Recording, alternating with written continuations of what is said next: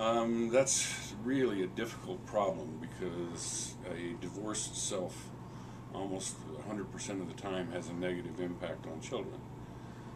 I suppose there could be a situation where the condition of children improves when they're not around fighting parents, but what the focus of the courts is to try to keep children out of the middle of a divorce case, and consequently you have to attempt to get the parties to work together. Parties always have to take a parenting class to discover how to keep the children out of the middle. But the best possible way to make sure that it doesn't have a negative effect on children is for the parties to communicate effectively and to not talk to the children about the divorce, make negative comments about the other. It's just a disaster for children in most divorce cases.